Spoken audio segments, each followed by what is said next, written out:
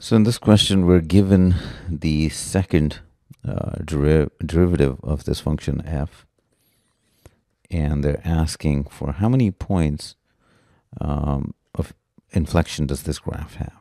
So the condition is this needs to be equal to 0. I mean, that's the starting point. And if you look at between 0 to 10, you would have to graph this. You're looking for points where the value, the second derivative is 0, 4, 5, 6, 7, 8, 9, and 10. So they are 10. However, since we're looking for a point of inflection, there has to be a sign change in the second derivative for it to be an inflection. So for example, here, there is a sign change. It's negative, it goes to positive. Here, positive to negative.